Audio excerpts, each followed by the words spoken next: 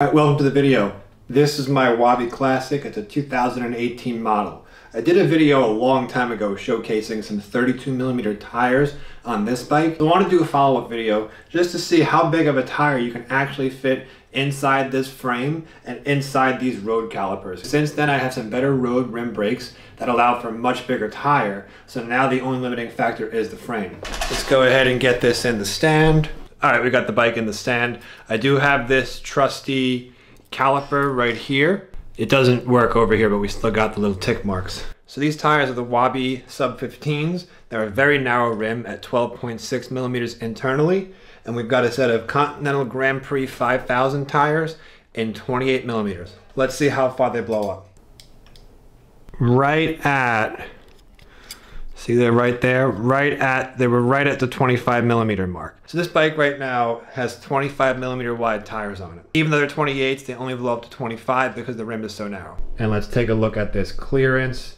We've got plenty of clearance with these 25s in there. They say they're 28s, but they're actually 25s. Tons of clearance with 25s. So with 25mm tires, of course, tons of clearance, no surprises there. We do have some Panaracer Gravel King semi-slick. These are in a 32mm width, and they are, again, on the Wabi standard wheels. The Wabi standard wheels are very narrow. So it's actually at like 28 to 30. So these, let's call these 29mm wide tires. These are 32s, but because those wheels are so narrow, these are only 29mm wide. Let's get them in and see how they look. All right. Again, they are coming up pretty close. There's not a whole lot of room on top. There is 5mm of, there's barely 5mm of space on top. This is a 5mm Allen key. So this is pretty much the limit. So I actually had the brakes open like that. So if we go ahead and close the brakes, we actually have enough clearance on top now. A lot more clearance. Clearance on the side is good in the back. Decent clearance on top. Better than last time when I did that other video. A little closer in the back. But overall, nothing to really be worried about. So a 29 or 30mm wide tire, you'll be just fine as long as you don't have a lot of knobblies on there. If they're relatively slick, like these Panaracer Gravel King SS's, you should be good. One final thing I want to do, I want to take these wheels that are my Wabi CX Urban wheels from my Thunder, which are a much wider wheel with a 32mm wide road tire. I want to take these and see if we can fit them on the Wabi Classic. So first things first, let's go ahead and measure them and see how wide they actually are. Right, let's see. And it looks like they're coming up right at 32mm exactly. So on an 18mm wide rim, a 32 is a 32 and a 28 is probably a 28. So this is a true 32. Let's see if it fits. True 32. What's the clearance like? Barely any clearance in there. And these brakes have a lot of clearance too, but it's not the brake calipers, it's the frame. It's the top. That's the clearance we got in the frame.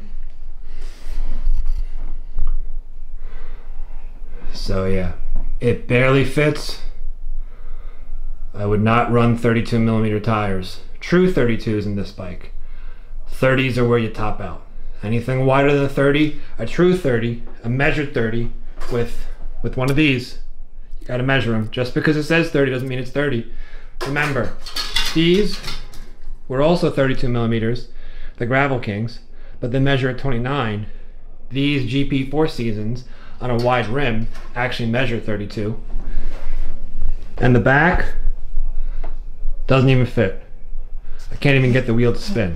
Well, I can barely get the wheel to spin. And we have no clearance, or barely any clearance. Look at how close that is. That is way too close for my comfort level.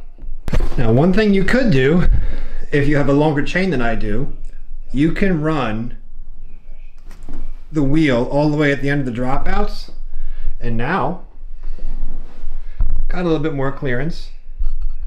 Again, not much clearance, Definitely have more clearance here. But I don't know if I would do this. I just stick to smaller tires.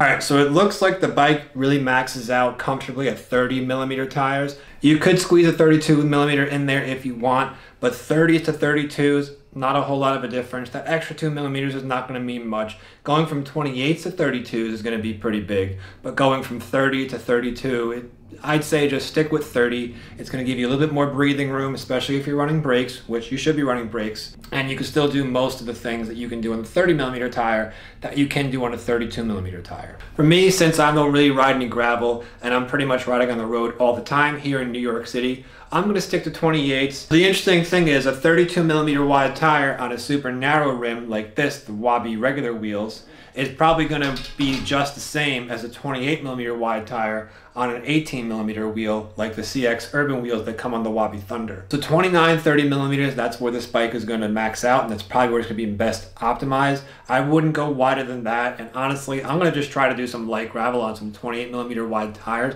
just to see if it gets the job done. Because I really enjoy running on 28s as opposed to 32s. I find they're faster, they're more agile, and they still soak up the road vibrations. 32s are only really good if you're in the deep, really rough roads, really rough gravel. 28s can do 90% of what 32s can do. So for me, for this bike, I won't really be going too much wider than 28s. I may go up to this one, which is really a 30 millimeter tire. And if I'm actually wanting to be playing around in the rough stuff, I always have my Wabi Thunder, and I could also get a true gravel bike that can fit super wide tires and disc brakes and wheels. That's just the right tool for the job. I wouldn't want to take this single speed, I wouldn't want to take the Wabi Classic on a true gravel ride anyway. Maybe just some light gravel paths, which, let's be honest, as long as you're not running a 23 millimeter tire, you should be good on. So I hope this helps. I hope you learned something, and I hope you enjoyed it. And as always, thank you so much for watching, and I'll see you next time.